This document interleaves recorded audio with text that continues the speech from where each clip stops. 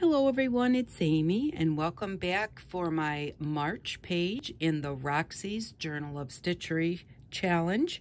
So I didn't really get hardly anything done this week, and I thought about not even coming and showing you because there really isn't much to see. But then I thought, maybe a lot of you didn't get a whole lot done and you're thinking, oh, I didn't hardly get anything done and everybody else did. I'm just here to show you I didn't. And it's okay, because it's supposed to be, slow stitching is supposed to be enjoyable. So enjoy yourself. Do it when you can. It's been hectic around here, and I haven't had a lot of chance to sit down and do it. I had a few days last week that I did not feel well, and doing this was the furthest thing from my mind.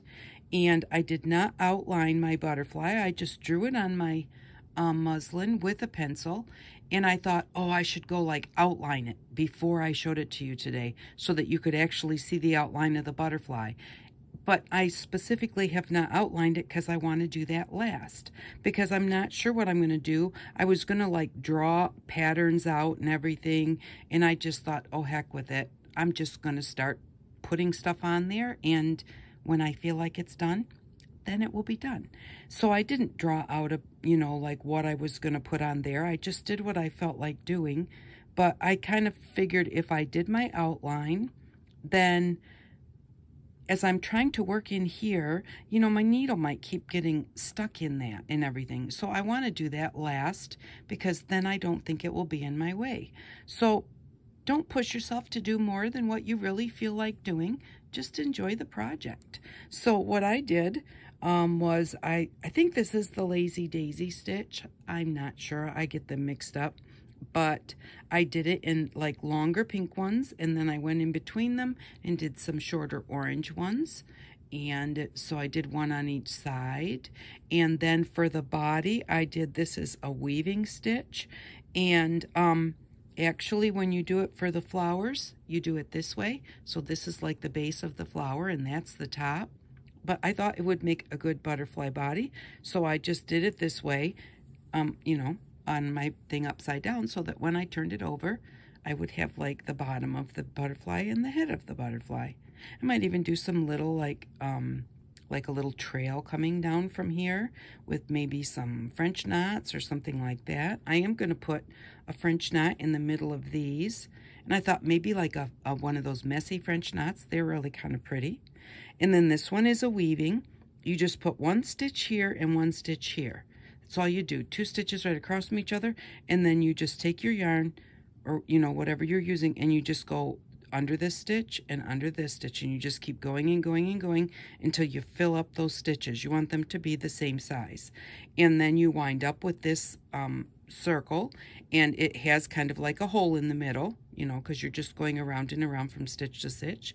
So I went ahead and I put a bullion stitch in the middle there and kind of made it a little extra long so it would pop up a little bit. So I did that on both sides, and I was happy with the way that turned out. And I'm doing kind of bright colors. That's what I was in the mood for when I was doing that part. And I think I'm going to outline in black and gray. I think I'm going to outline just with a straight stitch, and then do where you just go through the stitches. I don't think that's weaving. I forget what it's called, but you just go from under one stitch and then under the next all the way around. So that's how I think I'm going to do my outline, but I'm not going to do that until I get all of this done first. And then I think what I want to do is I'm going to cut it out a little bigger than my butterfly when I'm all done, and then maybe either fold it under, or maybe even just leave it out there, and just, if I fold it under, I'll couch it down over the outline that I did, or otherwise maybe I'll just leave it a little bit wider and leave it straight out, and maybe puff it up underneath with some batting or something, and then just do a straight stitch all the way around so there's a little bit sticking out, and then this part will be puffy. So I haven't decided yet. I'll just kind of figure that out when I go there. And because to me this project has really been a nice one to just kind of wing it. I kind of, each time I try and think I'm going to plan it out, I always change it. And part of the change is I get a little bit lazy or something and think, okay, I just want to do this because it's easier. Just like I didn't feel like drawing it out, so I didn't. And I don't even know what I'm going to put in here.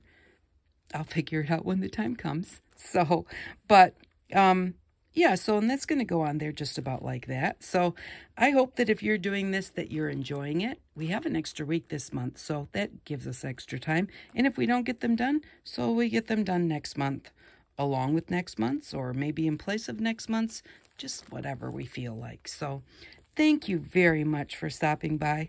I really do appreciate each and every one of you. And I hope that you all have an outstanding day. Bye-bye.